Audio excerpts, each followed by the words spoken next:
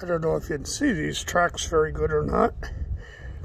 A couple weeks ago, I took a picture of them trying to figure out what the heck made them.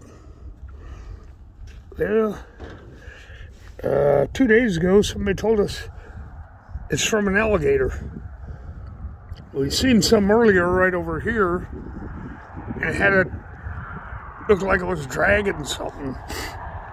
And now they're all over in here. They're telling me these were made by an alligator, a young alligator. This is one of the areas we like to go fishing at.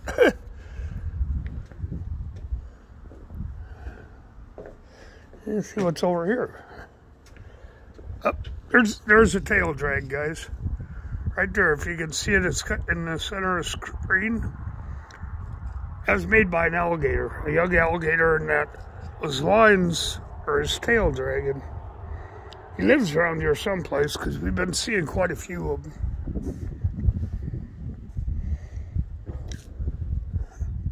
Normally, I'd be standing over water. I know.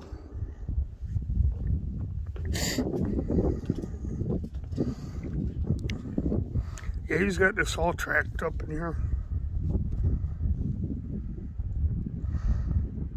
Looks like maybe a bigger alligator too. There's a small one again. The deeper ones, they're alligator tracks, but it would have been by a bigger alligator that made those. There's some right there. So somewhere in this park, there's at least one, if not two, alligators living in this area. This is how dry the lake is. Normally, you got about 4 or 5 foot of water right here. This other thing, I think, is one of them herons. Those tracks right. See where they at? Right there, that's by a heron. But here's the alligator tracks. And as you can see, he's dragging the tail. So, anyway, I just thought I'd share that with you. All right, later, all.